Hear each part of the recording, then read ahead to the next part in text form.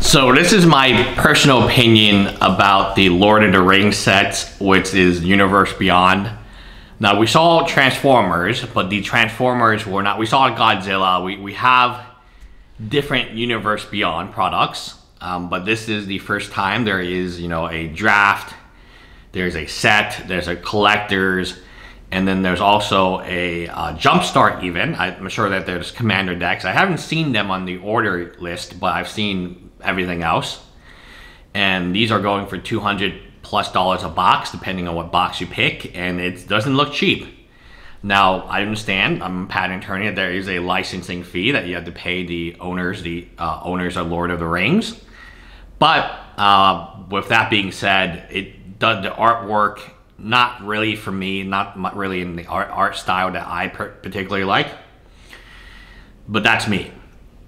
What I can see is this is becoming more and more like Weiss, and Weiss is very dangerous because Weiss, if their anime is not popular and you don't really know too much about anime, you could end up with a lot of boxes of it, like Alpha Investments. And then you're just like, oh, I don't know why this is not selling. And even in my example, you know, when you're actually basing it on the IP of not Magic products, right? So it's not Magic's IP, it's Lord of the Rings, right? It's Magic's mechanical system. It reminds me a lot of Weiss. Okay, it's a lot like Weiss. And in Weiss, there are sets that are worth a ton of money, and there are sets that are worth no money. And if you play in the Weiss field, you're going to know this. For example, the newest sets have all failed. Starting from FGO Camelot, which again I thought was a very popular set. FGO, how could you go wrong? The previous FGO sets did very well. Okay, let's buy a few pallets of this stuff, right? And it failed. There's no doubt in my mind FGO Weiss set failed. I don't really know what you had. Sanzan, which I like. I personally like her. You got the Lion King.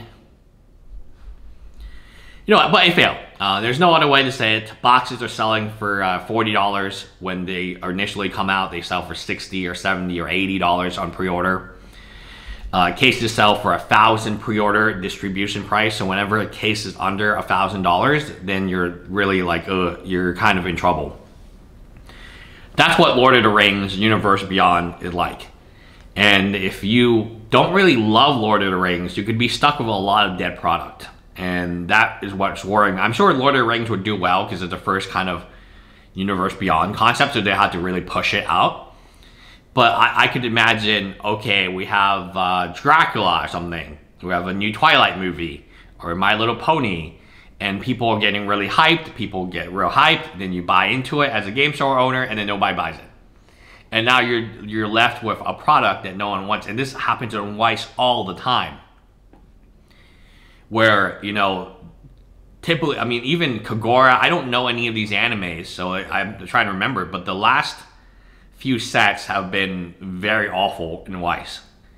Now, there's some, you know, is it a hot stamp issue versus a signature issue? Is there like an issue of the power level? Whatever the issue is, there is an issue. Now, you move over to Magic, and you do something that is very unique, like Lord of the Rings. You don't know, I mean, I could see this bankrupting a lot of, you know, they go all in, they get hyped up, they buy a bunch, and they can't sell it.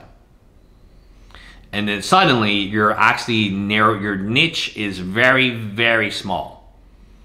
So Magic as a niche already is kind of small in the entertainment section. It's a card game, which is already a niche within the entertainment, right? And then on top of that, you're saying people who play Magic or people who like Lord of the Rings enough to just collect the cards for $400 a box. Does that demographic even exist? And does it exist at a premium? Because that's the price that you're paying for it.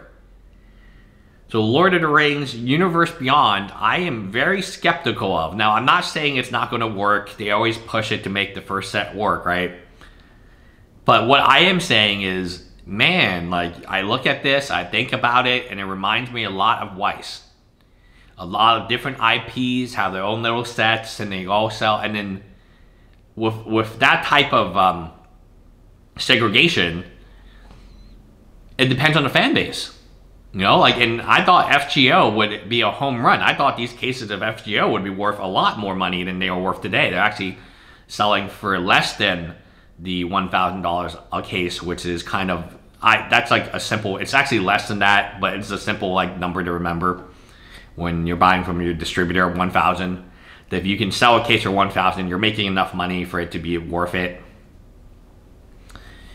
And now when you're investing in Magic, now instead of just, you know, thinking what the set is going to be like, now you got to think about the IP for Universe Beyond, if the IP is strong enough to support people buying it in the future.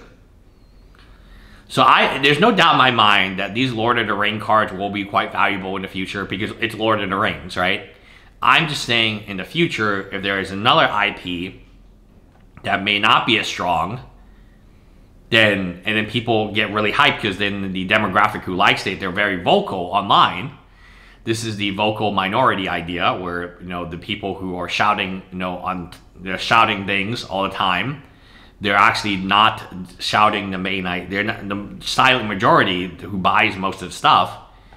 They're not so vocal about what they're buying. They're just buying it because they enjoy it. While the vocal minority is complaining about this and that and this, and you understand what it is, right? It's like Twitter. I see this being very dangerous for game store owners because if you buy, like, let's say that you think, oh, My Little Pony is going to take off to the moon, and then they have a My Little Pony set, they have a draft set, and you put your entire egg investment into the My Little Pony set and it doesn't sell. There's plenty of times players tell me, I want to buy this, I want to buy, and they don't pre-order and they don't buy. And you're like, why do you tell me that? Like, you know, it doesn't help you at all, and it doesn't help me. They just want to be vocal. Like, there is a subset of players who are incredibly vocal about their fan bases and they don't buy nothing. While the majority of players who aren't going to be as vocal, they buy everything. And it's very interesting. You don't want to silence the vocal minority because that would be very bad, right, in today's society. But at the same time, you don't want to always buy what they're telling you to buy because they won't buy it. I flat out tell you, the louder somebody is about a product, the more unlikely they're going to be to buy the product, from my experience. Anyway, let me know if you're going to buy Lord of the Rings. It looks good. I'm probably going to buy a little bit on Amazon when it goes on sale. I am not buying no more from my distributor, actually. I'm just not buying anymore. I told him, hey, you got to cut me off from Magic because your price is stuck. He was like, okay. So I'm actually buying baseball cards now. It's so weird. But it's fun open. I enjoy opening it. Bye, guys.